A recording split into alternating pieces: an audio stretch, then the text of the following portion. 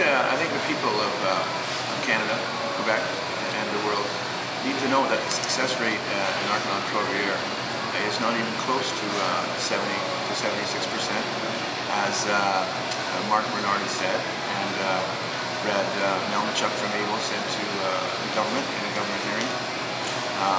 Part of my job in Narconon was to look at these calculations, and I had approached Brad Melnichuk on one occasion about the success rate being far below 70%, and he said to me that it was a concern to him too, and he was looking into it. I also told Mark Bernard I was concerned about it, and I also told Lynn Peru.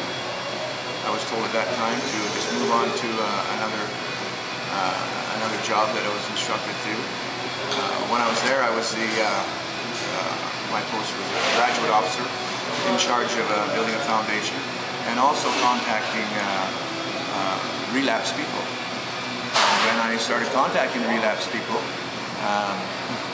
it was incredible how many had relapsed, and the figures started coming in that it was far, far, far below 70%. In fact, some of the figures that we were coming up with, that I was coming up with, were in the 40%.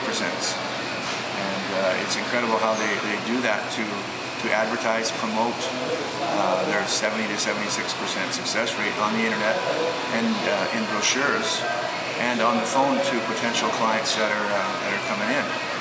They'll state that the success rate is 70%.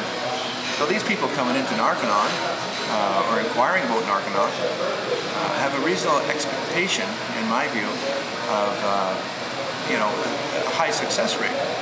In fact, when they go in, or their sponsor or parents send them in, I believe they have a reasonable expectation of success, at least 3 out of 4, and it's simply untrue. At one time I was told to use the worldwide stats for Narconon, and I said, no, you can't do that, because we're advertising that Narconon Trois-Rivières has a high success rate, which it doesn't. And even if you did take the whole world stats in, I just received some stats from Australia, where their calculations were 1% off what mine are, and they didn't know what mine were. So it's very deceitful.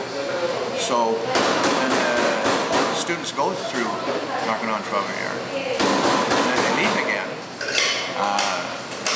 many relapse within 1 day or a week, and they're just dumbfounded as to why.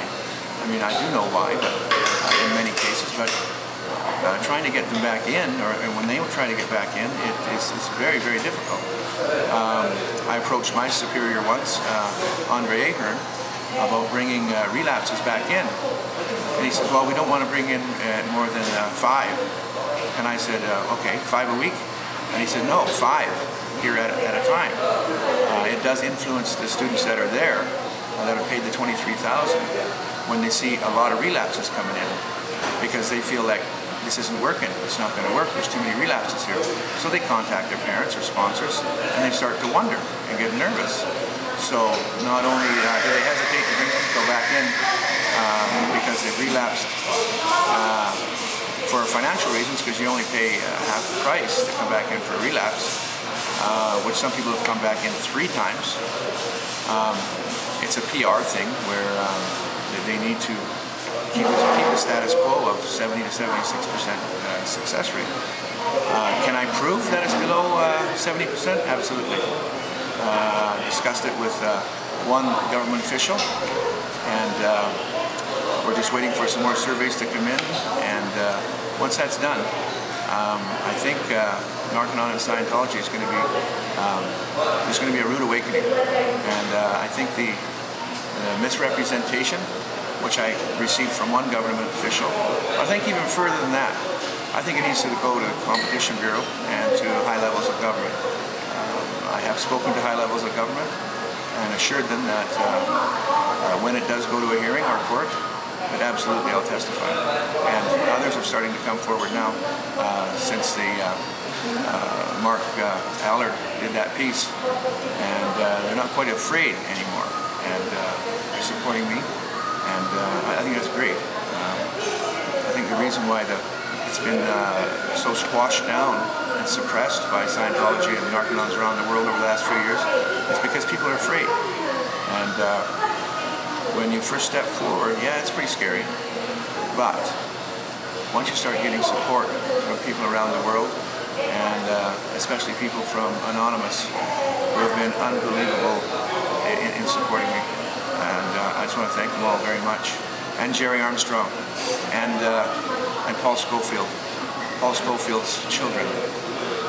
You know, they met their demise at the hands of Scientology.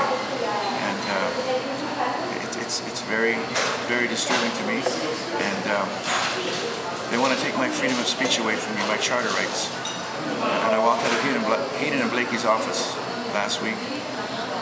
I wanted to see my children. I knew that was a ticket to see my children. But I walked out without the check.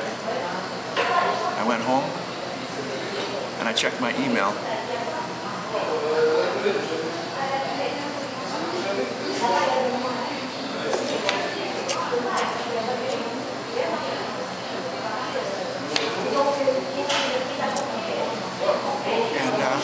There was money sent to me by PayPal, 3 different amounts.